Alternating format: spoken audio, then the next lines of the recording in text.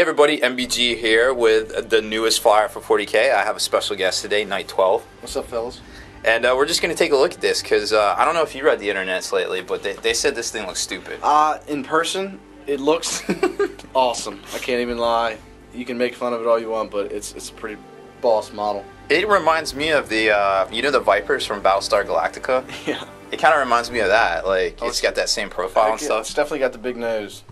But it looks good. Yeah, no, this is cool. You can kind of tell about how big it is. Here's the profile view here. It's got a lot of moving parts. You can kind of see the camera there. Fills it all up.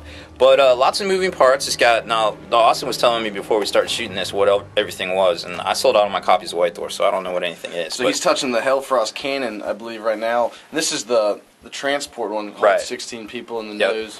Holds 16 people, and I think this thing, I left it so it would pop right open, but you know how you know how plastic is. Yeah, well, it's all these tight tolerances, man. You can't get it. There it is. Oh yeah, look at that. And it's hard to see in that gaping maw, but you can see oh, it's got some detail in there. Yeah, sure. it's got a pretty decent detail, and then it also has the Space Wolf engine in there, just like the Land Raider in the back. It does all that. It's got that moving part. Then it's got the little side spawns and things right here also.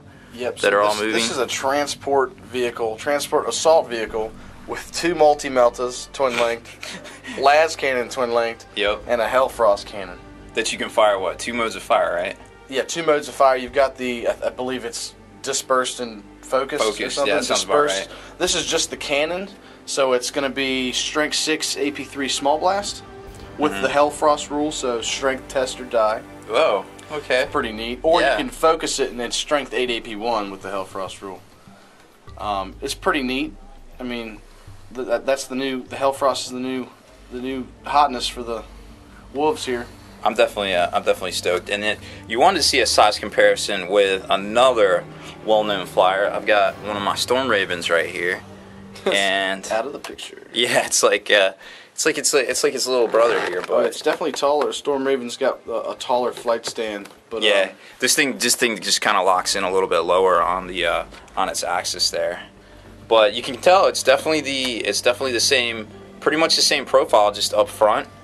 It's I don't know, it's just a little bit taller, really. Well, yeah, it's definitely the Stormraven for these guys. They both have meltas, they both have las cannons. Just I think it looks awesome. I think it looks better than Stormraven, right? Yeah, I kind of wish that had come out a long time ago, because I'm tempted to replace all of my Stormravens with this little guy right here, because he's just so cool looking. He's definitely got some sort of real world flair to it that we've seen in movies, or just something that like we can relate to, and whereas we can't maybe relate to the Stormraven look. Never seen the Stormraven. Yeah, like what is that? I don't know what that is. Oh, that looks like so many different things I can think of right off the bat.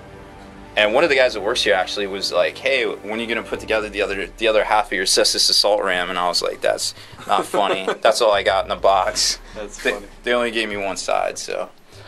Well, I think we're about out of time here, but everybody seems pretty stoked about it. And now that you can kind of get this first look, I think a lot more people are going to be all about this vehicle here in the future. And I'm sure with the Space Wolf book coming out next week, we're gonna see a lot more on it. Yeah. So. All right, guys, well, take care. Make sure you stay in the trenches and subscribe to this YouTube channel, and check out the blog, spikybitsblog.com, and listen to our podcast, forgethenarrative.com.